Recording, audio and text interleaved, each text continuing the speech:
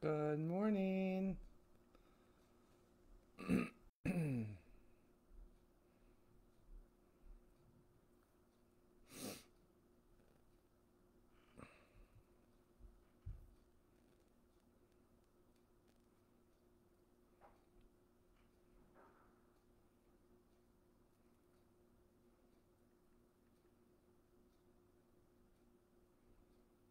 Good morning, Miss Lynn. How are you? I see you there.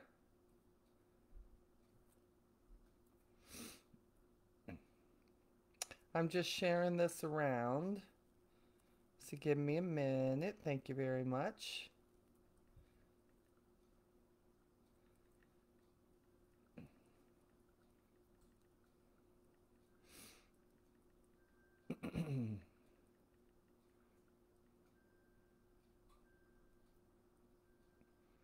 Okay, I think that's it. I think I got it. Let's switch up. All right. I am good. I am blessed too. I am really sore though. Can I tell you? Like, I did a lot yesterday. I mean, Lee and I went out for our morning walk, which is great, right? We went out, we did that, but it's getting kind of warm down here, and went out a little bit later than we like to. But we got it done, so proud of that. And then, of course, I did that whole like cleaning my bathroom yesterday, which was crazy, crazy, crazy. And then, so leaning all over the place, and I still don't have like complete, like, I don't know, rotation of my arms, so I have to do more. Hi, Miss Karen, good to see you.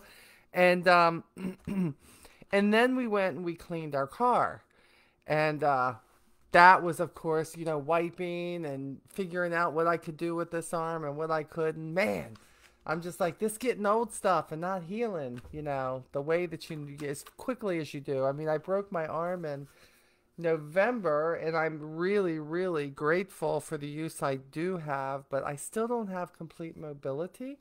So it's a little bit crazy, but it's okay because you know what? It could have been that I didn't have any. So this is what you're getting this morning. I have a lot to do. I am going out of town to see my family this week. So next Tuesday, y'all, I won't be here. I think it'll be the first Tuesday I have missed since I started this. So I won't be here because I'll be on my way back home. So I won't be here then. I'm sorry. I'm sorry. Let's get some coffee.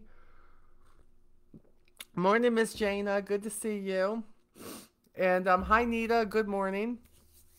So yeah, so the whole thing of I won't be. I'll be coming home next Tuesday. I was coming home on Monday, and the kids said no, stay. So we're gonna come home on Tuesday. So it'll be great. I'm gonna get time with my grandkids. Isn't that wonderful? Grandkids are a blessing. I should have had them first. Um, so today is a lot of getting ready. So there's no makeup. There you go. My hair is like all over the place as usual. So not my norm coming to you, but you're going to have to deal with it, okay? Because this is as good as it gets right now. That's good as it gets. I was really happy. I used campaign mailer to get my brochures, and my brochure came in from campaign mailer because I always send myself one too. Uh, and I can't say it enough. I love the new size of the brochures. These products that are coming out right here, y'all, if you're my customer and you're watching this in my VIP group, I'm gonna tell you right now, this sugar scrub and this body butter, this is gonna be all the rage. I'm telling you, it's gonna be all the rage. Love it. Saw it in New York. It smells good. It feels good. So yeah, so I'm just gonna say that at the beginning. Hi, Quentin. How are you, dear? Good to see you. So if you're my customer and you need a brochure or you'd like to see one, I can send you either the digital if you PM me and let me know, or I can get a paper copy coming to you. Some of you, if you normally get one, it just may not be there yet. Okay, so if you normally get one, know it's on its way, but take a look see because we are definitely bringing some good things to the world with these products. Let me get this put back where it goes, guys. Sorry. I am like not all together. Hello, I'm way close to my microphone here. Yes. There we go. Okay. So I wanted to I love you big too, my friend. That's so who else is here? Look, if you're here, say hello. Hi Eileen. I just saw Eileen there. I'm kind of scrolling back. Um say hello. Look, we on Tuesday mornings, this is what we do. Uh we I share a little Jesus with you or perspective of you know what? Sometimes life does this or that, and sometimes you don't understand it. And sometimes you come to realize you need a little bit more than just depending on yourself. And sometimes you have to depend on Jesus. And if you're like me, you need to depend on him a lot because I certainly could not handle this life and all it throws at me in business and in life without him. Hello, Miss Tiffany. Good to see you, my friend. Yeah, I can't wait till you make it back this way for sure. So I thought this morning, look, if you have any prayer requests, feel free to put them in here. If you don't want to put them in there and you're not comfortable with that, then feel free to send them to me in a PM or just maybe put it on spoken requests. Lee and I do make sure that we grab all of the prayer requests. I know we still, if for people who know and things that we can put out there, continue to pray for Tiffany's daughter, who is still healing from her surgery. She's got a couple of months before she heads off to college, and we are just already thanking God for getting her where she needs to be to get back on that volleyball court and to show that college exactly what she's made of. Hi, Miss Kathy. Good to see you. Hello, Debbie. Asking everybody to keep Lee's dad in your prayers. There's a few struggles going on there again. So if you could do that, that would be wonderful. And Miss Sue Ann, who last week had said, please keep Lance and Robert still in your prayers. So with whatever's going on there, you know, if you think about it, if you're somebody who likes to, you know, pray for other people and you know what, you talk to God on a daily basis like I do, like I talk to him so much, I think he's getting ready to put me in the corner because that's all I do is talk to him. I got to tell you. I did think today, though, I didn't know again what I was going to talk about because I told you we were going to step away from the chosen for a little bit. And hi, Steph. Love you too, my friend. Thanks for joining. Um, and so I've really been asking God, you know, show me, show me what you want me to share. Show me what people need. That's been a big thing for me. Show me how I can be of use and get the message across that you want sent across. And I believe that it kind of was right on time. I was listening to Pastor Mike's service. Pray for my upcoming PET scan. Miss Kathy, we certainly will. I'm putting that on the list right now. PET scan. Miss Kathy. All right, we got that down, Miss Kathy. So for sure we will pray for that. Hi, Elizabeth. Good to see you, girl. Um, so I was listening to the message, and Pastor Mike was really talking about failures, you know. And do you ever beat yourself up for your failures? I am so bad about that. I won't do something. Something doesn't turn out the way I want it to be. Something I thought would be great. Something that I just fall down on the job on. And how about the fact that sometimes we're just not good people? Sometimes we just aren't. We're just not. And failure is failure will stop you in your tracks. Does that make sense? It will stop you. It will stop you from going forward if you let it. It will stop you from so many things in life and in business if you let it. And I have to tell you that, you know what? People who don't want to see you succeed, people who don't want to see you be better, they thrive on that. They thrive. Um, and the message really hit home. And here I was this morning praying and saying, you know, God, I'm not really sure what you want me to talk about. And Pastor Dave, who is also one of the pastors at the church sent his email, and it says the right way to view your failures. And what he wrote was just, he's right. He says, I'm still chewing on Sunday's message. And I thought, man, I have been too, the whole failures thing. And he says, I guess it's because I'm allergic to failure. This is an email that he sends out to people. But he says he realizes he's been thinking about his failures all wrong. This is what Pastor Mike said, and I thought this was absolutely spot on. And boy, what a different way for me to look at things when I don't get it right. Because newsflash, I'm never going to get it all right, and you're never going to get it all right either. We are human. We are sinful people. It's going to happen. You can try to be as perfect as you want to. Good luck with that. Quit striving for perfection and realize there is forgiveness out there for you, and you can get up and you can do better. But this is what Pastor Mike said. Your failures weaken you, but they don't define you. Your failures pain you, but they don't define you. Your failures haunt you, but they don't define you. Your God will use you, and he defines you because it creates a legacy of his strength. Hear that again. God will use you, and he defines you. God defines you and who you are because it creates a legacy of his strength. Do you realize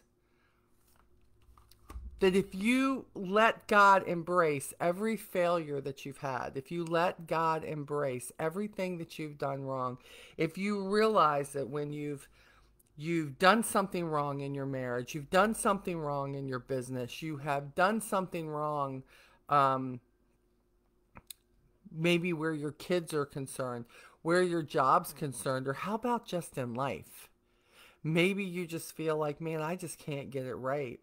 You do realize that when you give that stuff to God, that he can absolutely take that and he can use that. The reason I know that is because my life in almost 60 years has been full of a whole lot of failures. And I don't mean just in the past. I mean, I don't get it right even now. And if you let the devil do what he wants to do, which is to keep you down about what you're not getting right, keep you down for not reaching the goal that you set before yourself. If you let him, that's exactly where he wants to keep you. But God says, let it go. Give it to me. Go forth. Do better. Because when you get back up, and you let God use the failures in your life, he can not only make you stronger in your life, but he can also make that an example for other people. You know, it's really great when you're at the top of your game and everything. Think about it. Think about them. Yes, Stephanie, you're right. Turn them into life lessons for sure. When you're at the top of your game and everything's going okay, isn't that just easy? Isn't that just easy? Like just to be there. That's right. Everything's good. Business is good. We're on the top 100 list. Kids are good. Their grades are good. Husband's job is good. Everything's good. Everything's wonderful. And boy, life is so sweet. And then you know what? Here comes the devil. Here comes life, Here comes, oh my goodness, somebody is suddenly sick and they die. Hey, Miss Rosemary, how are you? Hi, Lisa. Thanks for joining. How about you thought your kid was doing so good and you found out he's been skipping school? How about you found out that that your husband, they're getting ready to downgrade and he loses his job because he just happened to be low man on totem pole? How about the fact that, your business didn't produce what you wanted it to produce, or maybe there's something you wanted to do and it didn't happen. And it's really, really easy just to say, well, this is a failure. I just I can't seem to get it right. You'll have people who will tell you, well, if you were there in your kid's life more, if you didn't work so much, maybe your kids would be on a better track. I've had that happen to me so many times in my life. My kids are going to be 30 and 37 this year. And can I just honestly tell you this? I've had so many people judge me in my life for different things in my family as if I wasn't judging myself enough, right? As if that wasn't happening enough that I was doing it.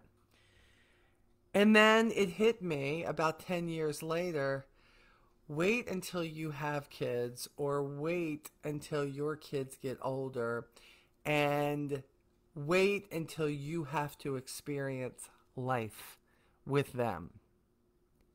And you feel like you're doing everything you can. And it doesn't save them from doing things wrong. It doesn't save them from failure. It doesn't save them from hurt. You are never going to be perfect. You are not perfect. It's never going to happen. And when we keep striving for that perfection, instead of just letting God use us where we are. Wow. Good morning, Miss Donna. Let God use you where you're all. Again, love the Lord your God with all your heart, all your soul, all your might, all those things, right? And love people. Love people. It's what we have to do. We have to love people. We have to realize that when things happen and we're disappointed, or maybe we didn't get the job, or maybe we didn't get the promotion, or maybe that relationship didn't work out, or maybe, oops, my kids aren't perfect, that sometimes that path goes a certain way and you're not supposed to know yet why it did. God doesn't ask us to play the blame game. He doesn't. He says, give it to me and let me use it. Let me use it. Let me look here real quick. Lisa says, how about when you were about to move across state for a job only to find out they completely changed their offer? Well, Lisa, I love your attitude already, still showing up to life and moving forward. Absolutely. It sounds like to me that you found something in the nick of time, Lisa, and I guarantee you God probably has something better for you for sure. Good morning, Miss Lori. Good to see you. Hey, Rebecca. They say you're too involved and are able. And you can't, you know what? Kids don't come with a rule book, Rebecca. I don't have to tell you that. You've been a mom for a long time. But it's really easy when you're going through the mom and dad parent thing. And because they don't come with a rule book, and even if they did, you would need a rule book for each kid, because Earl and Anthony are not the same. They don't handle things the same. They don't look at things the same. They're not in the same life situations. But the point is, you do the best you can, for sure. For sure, you do the absolute best you can. The worst thing you can do is anything you feel like you failed at is letting that define you. Stop believing that when you get it wrong, that's who you are.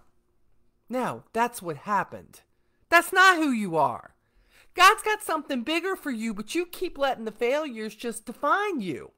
You keep letting what goes wrong in life tell you who you are and who you're going to be. And God has a plan for you. But are you hindering it?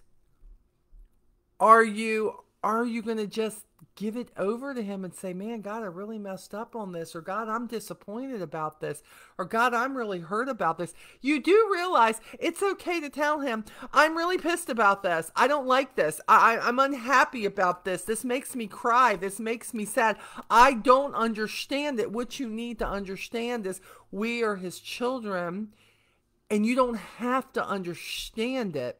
But what you need to be doing is to quit looking at the failure that is in front of you and keep your eyes in front of you in front of you for what could be coming on the path that you're on now.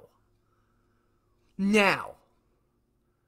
Because maybe you don't know, but being on that path, that road may not be the best for you. Let me ask you, have you ever been in this situation? Because I swear I have been here numerous times. You're going somewhere. You know how to get there. You've been there 100 times. You know the quickest way, the easiest way, the way with least lights, the way where there's no cops that are going to be hiding. You know the way, right? And then something happens and you end up not going that way. Oh, you're just like, oh my goodness, I can't believe this has happened. I'm going to be 10 minutes later than I want to be, right? And then, or how about this? You forget something.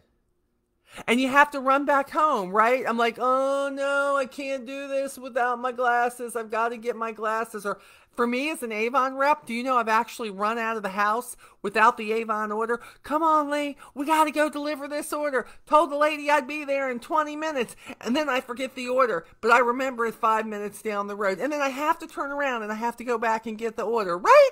You know what I'm saying? But think about this. Have you ever done that, gone back, and then come back down the same way? Or you hear about an accident on the route. You hear that something happened 15 minutes before that. Or when you come down and you see an accident, do you ever say to yourself, wow, if I hadn't had to turn back for that order, man, that could have been me. I could have been in the midst of all that. Freaks you out, doesn't it? I don't know if it's happened to you, but it's happened to me, and it freaked me out. Like, immediately I was doing this. Lord, thank you. I know I just complained about my horrible memory and the fact that I didn't remember that, but if this is what I was supposed to miss, thank you, Lord. Thank you. You don't know. Instead, you're too busy worrying about what you didn't remember or what you didn't do.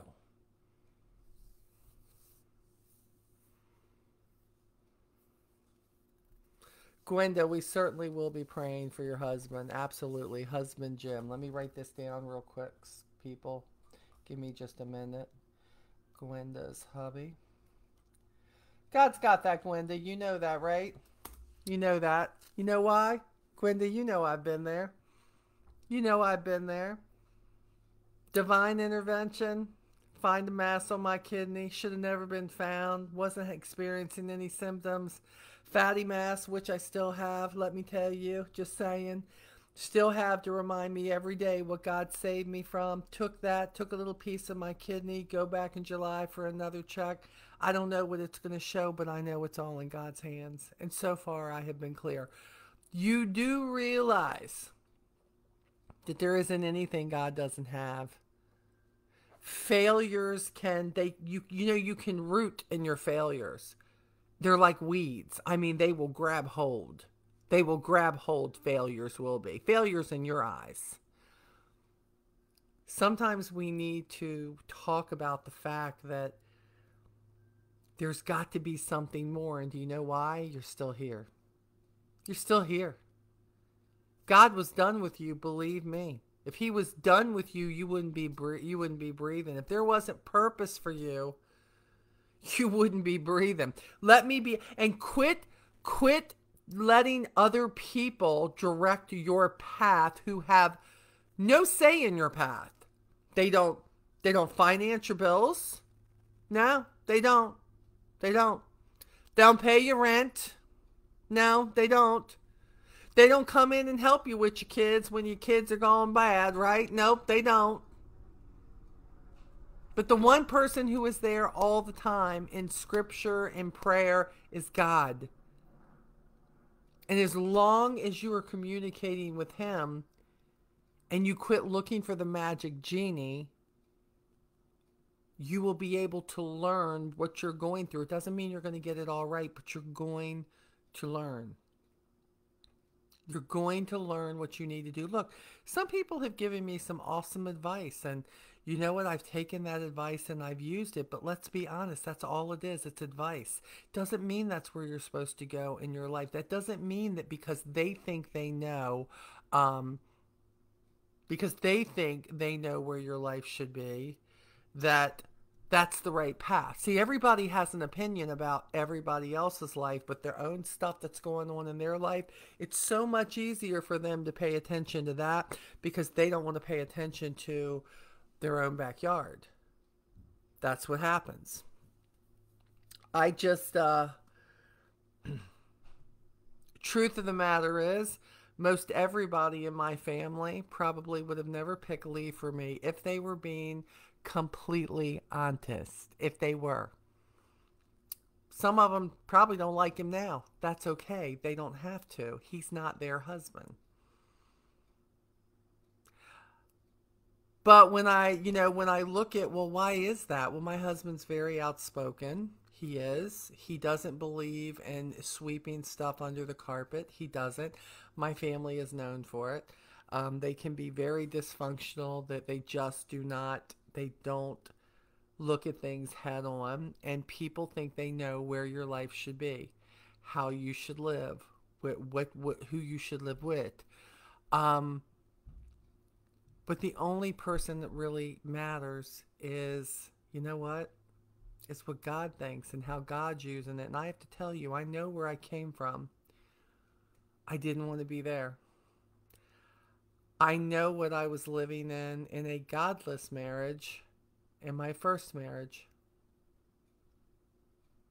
Doesn't mean he's a bad man, but he definitely had no direction as far as us growing as a couple and getting stronger in our faith. That wasn't happening. And if you're not trying to grow your faith, what happens is when bad things do come and you realize that you're both very human and you both can crumble very easily, you better have something that's bigger than you to hold on to, somebody bigger than you that can help support you, somebody bigger than you that can use whatever the failure is, whatever the problem is, whatever the devastation is, and know that as out of control as things seem, he has it all in the palm of his hands. It doesn't mean he's bought it. But one thing's for sure, when things happen, he can use it. Failures. Man, don't get caught up in them. I have done it. I have done it numerous times. Beating myself up. Saying this business isn't for me. Or maybe marriage isn't for me. Or being a mom isn't for me. I look at our suicide rate, especially among our young people, and I don't just mean people in their 20s or 30s.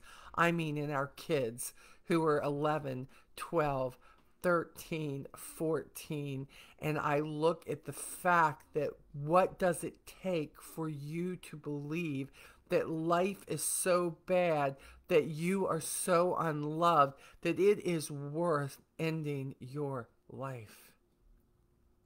Do you know where my gratefulness is? I've never thought it would be better just to end my life. That was grounded in me somewhere. No matter what my mom and dad did that were wrong, that was grounded in me somewhere. I have a passion for people. I have a passion for people to know God. I have a passion to let people know they are very important. I have a passion to right wrongs. And on that one, I've had to kind of let go. Because God's calling for me is not to right everybody's wrongs. It's not for me to fix everything. And when I see that something is broken and there are mistruths and there are there are ways that maybe I could step in. It doesn't matter if I could step in. My first question needs to be, does God want me to step in? Because he didn't put me here to save everybody. That's not my job. That's his job. But then I realized it's not him just going out saying, I'm going to scoop you up and save you. You have to want to be saved. You have to want him in your life. I say this all the time. People say, I'm not real sure if I believe in God. You know, Molly, I believe that there is a higher being. You know, I believe there's something that's probably directing it all. And then those same people, when somebody is in a car accident, when somebody develops cancer, when there's problems with their kids and they find out they're on drugs, and those same people, they come on Facebook and they're like, please, can you all pray? Well, tell me, young man, young woman, who are you praying to? Because in the midst, when the things get hard and the trials get hard, I see you saying, please pray. And the only one I know to pray for is the one true living God. The one who is there when everybody else turns a back. The one who is there when no doctor has the answer. When no counselor has the answer. But I make it through to another day, and daggone, y'all. I wake up and I say, so you're not done with me, huh? It's a really bad day yesterday. God, you ain't done with me, huh? He says, no, Molly, I'm not done with you. But that thing you just went through, go ahead and you share it. You let people know how your thought process changed the next day. And you share that, Molly, and you share that because somebody's not going to feel that one day. And they're going to read or they're going to listen to what you've experienced, Molly, and they're going to say, yes, I'm worth it. I am worth it to want to get back up and do better than my failures.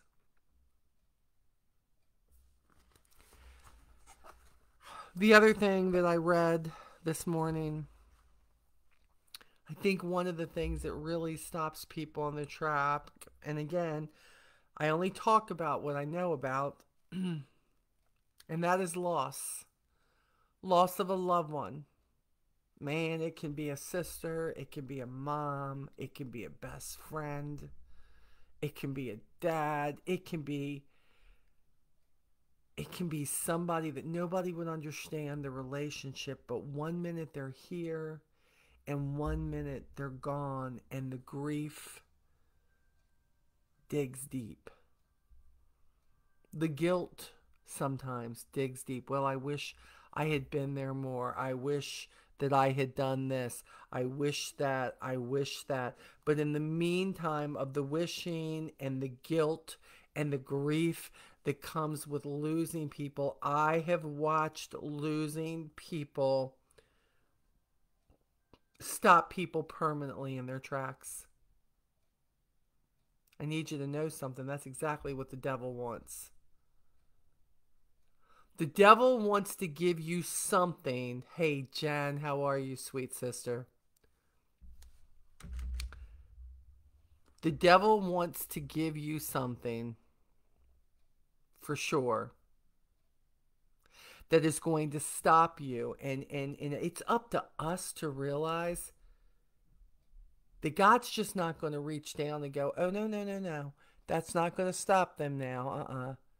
No, what God is waiting for you is for you to get back up from your grief in time and say, I'm not done, because I can use what just happened to me to help somebody else. Let me read you something here. The Lord is close to the brokenhearted and saves those who are crushed in spirit. And I'm going to tell you something. Losing somebody that you love, that you can't imagine ever being not in their lives or them not being in yours. There is nothing, not being able to pick up the phone and call them, man, it will rip your spirit completely out of you. Listen, losing someone you love can cut into your heart so viciously. It forever redefines who you are and how you think. And it's what I think some people would call a really deep grief. I believe that I had a really deep grief when my mom died. When my brother Mike died, I had a deep grief, but I had a feeling of failure. Now think about this. Deep grief and failure. It's like you're grieving two major things. Well, Molly, I don't understand. Why were you feeling like a failure? Because I couldn't save him.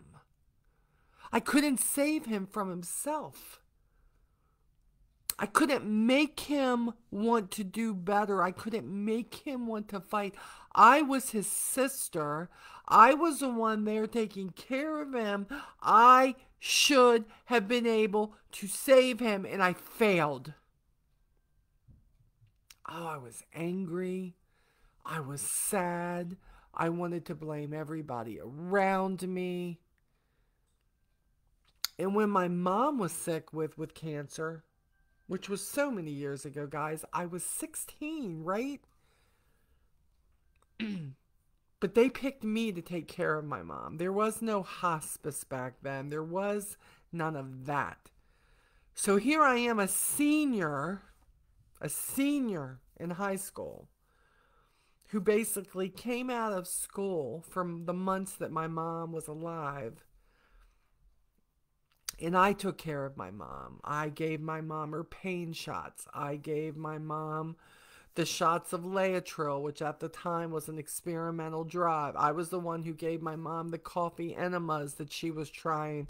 I was the one who was bathing her. I was the one. And I was just like on automatic mode. Mom wanted me to do it, I'm going to do it. Dad wanted me to do it, I'm going to do it. And maybe if I did this enough, maybe it will heal her. Maybe if I show up enough, maybe if I do what I'm supposed to do, it will heal her. And it's 16 years old.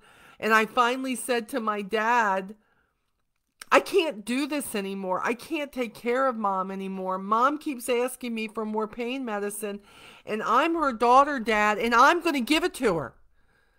I'm going to give it to her, Dad, and I'm going to be responsible for her not being here anymore. I can't do this. And what I wish that my dad had done was put his arms around me and said, I understand, and boy, Molly, you really shouldn't have had to deal with this, but he didn't. He expressed his disappointment in me because I wasn't willing to stay the course so that my mom could stay home, and because she was only comfortable with me taking care of her. So when my mom was going to the hospital and she turned around as she was going out the door and she was just looking almost like she was trying to memorize what this little house, this beautiful house that she loved, never wanted anything big, didn't matter how much money Dad had. Mom, this is where her heart was. And I knew even at 16, she knew at that moment that she was never coming back home.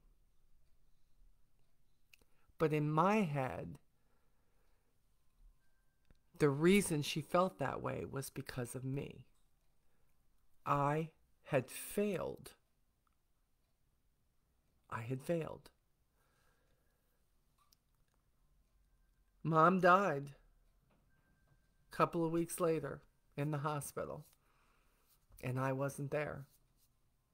And do you know what kept me from going there? No, this is what I told everybody. My brother Jason was only 4 or 5 years old, and I was like, no, no, no, I'm going to stay. I'll stay here. I'll take care of Jason. Do you know what stopped me? What stopped me from seeing my mom in the hospital before she died was the fact that I let that feeling of failure rob me of being there when my mom died.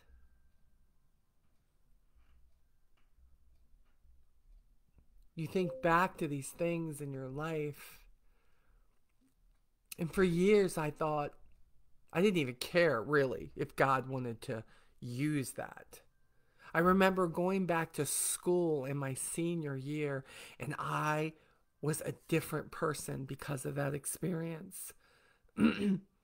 I remember them crowning me homecoming queen, and I didn't care because my mom wasn't there to watch it. I remember graduating and not really caring because my mom wasn't there to watch it. Because maybe I failed because I should have done what everybody else expected me to do. Grief and failure together could end anything good that could come out of things if you stop living. Let's read on. Wow, I don't know why I got off on that. It's called deep grief. It strains against everything you've ever believed. So much so, you wonder how the promises that seemed so real on those thin Bible pages yesterday could possibly stand up under the weight of this enormous sadness today.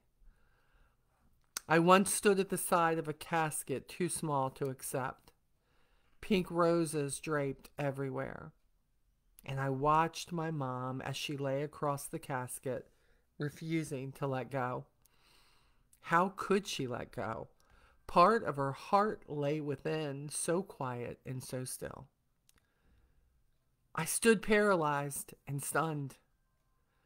Just days ago, we were laughing and doing everything, everyday things, and assuming that all of our lives stretched before us in spans of many, many years. You know, they're going to be there for everything, right? To see me graduate, to see me get homecoming queen, to see me get married, to love all my kids. But no. And then suddenly it just all stopped. In the flurry of funeral plans and memorial services, we all operated on automatic. People were everywhere, soft chatter filled in the gaps that our stunned silence could not, and people brought in enough food to feed the whole neighborhood. But eventually, people went back to their own lives. The soft chatter dissipated, the food stopped coming, and we were forced to carry on.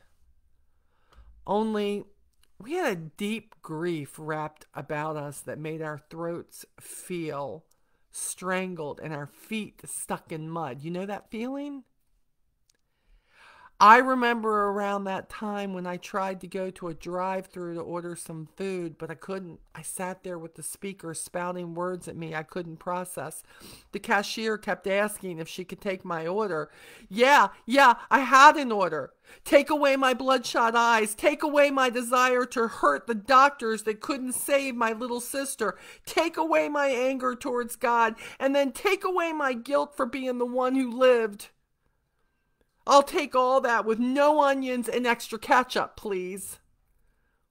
I drove away sobbing. How dare they offer happy meals? No one should be happy today, or tomorrow, or the next year. This is the reality of deep grief. Even when you love God and believe in His promises, even when you know without a doubt that someday you will see your loved one again, even when you know hope is still there, even when you know He is near, it takes time. It takes wading through an ocean of tears. It takes finding a possession of your loved one you thought was lost and realizing God did that just to comfort you. For me, my mom had a locket and it said PAL, Patricia Ann Leach, her initials. I didn't even know it existed, and I found that. It takes discovering one day that the sun still shines. It takes being caught off guard when you catch yourself smiling, only to realize it's okay. It takes prayer. It takes making the decision to stop asking for answers and to start asking for perspective. It takes believing Psalm 34:18 is true even on the days it doesn't feel true. That the Lord is indeed close to the brokenhearted and saves those who are crushed in spirit. It takes telling people to please not avoid saying her name. You want to hear it over and over and over again. You want the stories. You want to laugh. You want to remember. And as bad as it hurts, you never want to forget. Then one day, you take off the blanket of deep grief. You fold it neatly and you tuck it away. You no longer hate it or resist it. For underneath it, wondrous things have happened over time. Things that could only have come about when divine hope intersects with a broken world. And finally, you can see years stretching before you once again. You look up, you blow a kiss, wipe a tear, and find it's still possible to dance in the rain. Man. God, thank you for assuring me that your promises hold true, even when life seems to betray me. And you are my strength and my hope. If you've ever lost anybody, how does that not hit you? Again, this is from the devotion Embraced. I got this. Somebody sent it to me. A dear friend Kathy sent this to me when I was diagnosed with the mass. I still have not read all of them, but every now and then, something, when I pick this up, when it's my day to read this, something will hit, and will hit hard. Deep grief and failure. And if you ever feel that together, you think you can't get out of it. But you can. You have to wake up every day and look for the sunshine. Man. When somebody in your life disappoints you that you thought was there, and you're devastated. You're devastated because it's something you never expected. It could be the death of a person. It could be the death of a relationship. It could be the death of what you thought your life was going to look like. But that doesn't mean that there is not something waiting for you that is going to rise up just like Jesus did on the third day and going to be much better than you ever thought possible. Not that any of those things that are better take the place of what you lost. That's not it. That's not what we're saying. But when you make it through those kinds of things, and you put one foot in front of the other, and you quit seeing yourself in a sea of quicksand, when you quit seeing yourself as the victim, When you quit seeing yourself as somebody who will never get it right, you're a big old failure ball. Maybe I am. Maybe I am a big old failure ball. Maybe there are many people who are in my life, in my family, who could be disappointed in me. Maybe they wish I had taken some different directions. Maybe Jesus wished I had too, but see, Jesus is the one with the answers because he said, no matter what the path, no matter what the failure, no matter what the grief is, Molly, I'm going to take it if you let me, and I'm going to use it. I'm going to use it for a greater good. I'm going to use it to help other people. I'm going to use it to make you stronger. I'm going to use it to make you wiser. I'm going to use it because you have allowed me to use it. I'm here to tell you that as much as I miss my mom and as much as I miss my brother, as much as I miss Ray Penn, for many of you who know Ray, we're not even going to get into that, but there are certain people in my life that have had such a massive impact. My Aunt Joyce, you all have those people, you know.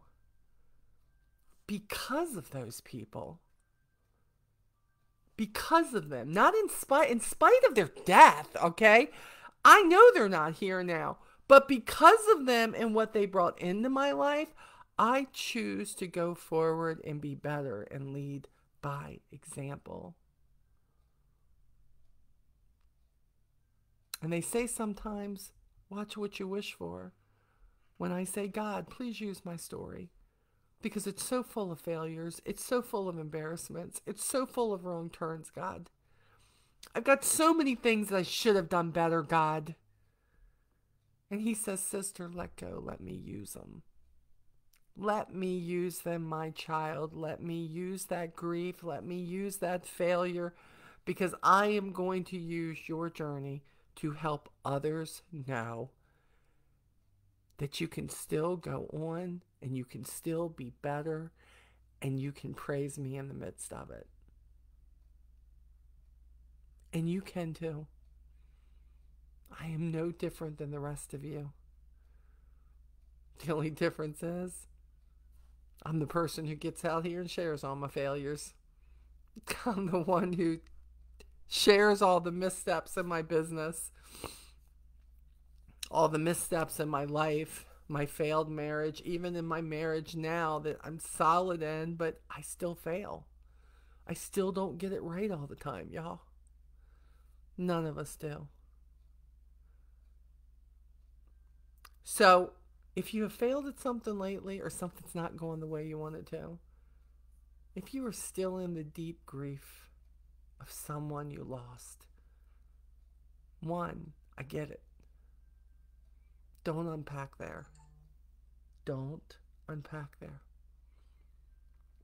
Know that if you reach out and you ask God to use it, yeah, he will.